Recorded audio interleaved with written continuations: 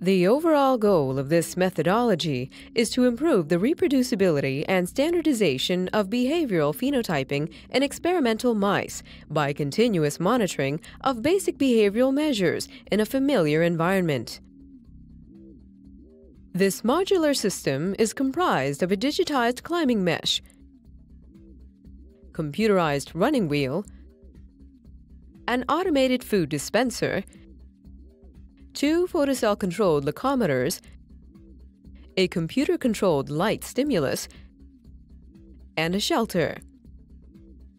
Third-party components and infrared MPEG-4 technology integrated with video tracking and event recording software packages are interfaced to create 8 arenas, allowing for the concurrent monitoring of 4 experimental and 4 control animals.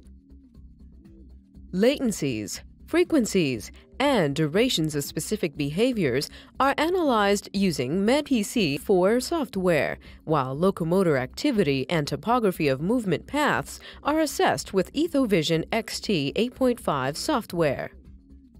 Using comprehensive statistical analysis, the data was often processed to reveal behavioral changes induced by disease progression in diverse mouse models.